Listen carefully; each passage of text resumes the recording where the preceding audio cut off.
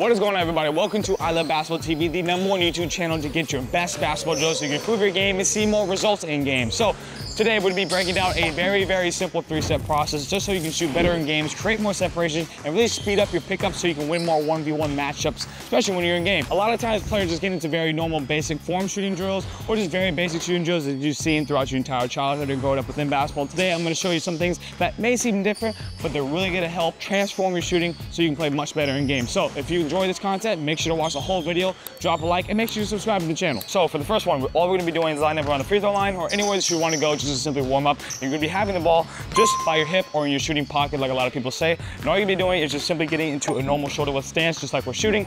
And all I'm going to be doing is just simply tapping my feet and almost like act like I'm jump roping in a sense where I'm jump roping, but I'm going to be having the ball on my hip and just continuously popping back and forth, back and forth, back and forth. At any moment, after maybe a couple taps, maybe after you get the rhythm, then you're gonna be popping right into your shot. So for an example, I'm just gonna be popping.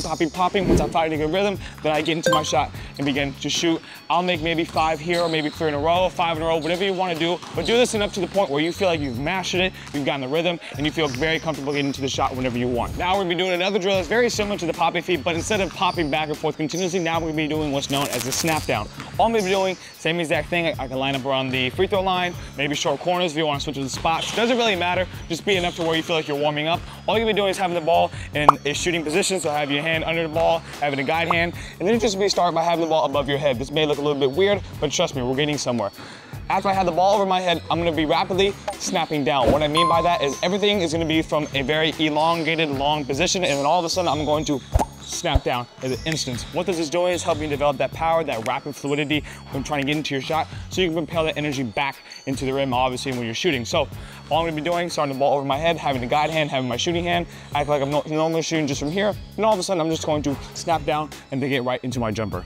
Now for the second segment of shooting, we're gonna be focusing on pickups. Pickups are a super crucial and important concept when it comes to shooting, especially when trying to get your shot off the dribble or trying to get a shot off against tougher defenders. So starting off, I'm gonna be here at the free throw line, and I'm just gonna be getting into any freestyle dribble that I wanna get into. I can be, wide stance here, or I can be in a shoulder width stance, or I can be in a split stance, or I can be moving back and forth. It doesn't really matter, but what I wanna be focusing on is acting like we have a defender in front of us, and we're just trying to get outside of his hips in a way, or we're just trying to mix up our dribble. So starting off, I can just be here, acting like I'm trying to get outside of his right hip, and then I can kind of be nice and relaxed, playing with pace, and then I can decide if I want to go a little bit more aggressive. And then at any moment when your partner yells out, shot, you're gonna be getting into this freestyle dribble, and all of a sudden, shot, getting right into that pickup as quick as you can, trying to get it into your shot pocket and up into the basket. This is gonna be really important for you to not only focus on the pace and the freestyle component of the dribbling, but also, most importantly, the pickup timing, how quick you get into your shot and how fast you can get up in the air and into the basket. Now we're gonna be doing a very similar concept here with this next part of the shooting drill. Now instead of getting into just a normal shot, now we're gonna be adding a left and a right, meaning a left step back and a right step back. So you're gonna be lining up around the free throw line, again, any spot that you wanna get into for yourself.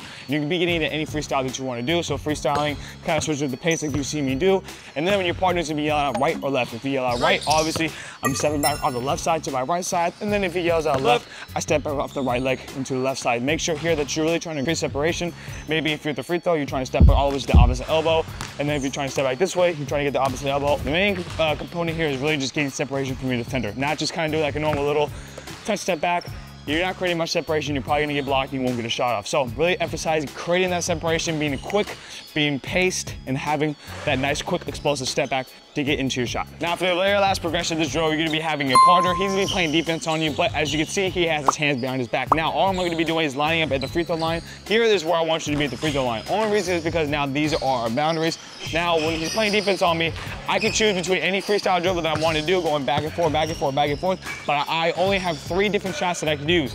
The 2 step backs or just a normal shot in general. So, for example, when I'm freestyling, I'm doing my thing, I have to be able to get into a quick enough pickup to where his hand behind his back can't try to block me and can't try to strip me before I get into my shot. So now you're working on not only the quickness of the pickup and the step back, but 2, you're trying to time his ability to not be able to get his hand onto my shot. So for an example, when I'll be freestyling here, going back and forth, and then trying to decide what I want to do, I'll step back, then he gets his hand up, and then I shoot. So just for that example, you'll have that partner really emphasize the quick pickups, emphasize the quick step backs, and trying to create separation from your defender before he can get his hand behind his back. So if you enjoyed this video and you like this workout and you really thought it challenged your shooting ability and you being able to shoot better in game, especially winning your one-on-one matchups and trying to get it off against your defender, then make sure to check out the other videos that we have within this whole entire channel. So again, make sure to drop a like, subscribe to the channel, and I'll see you next time.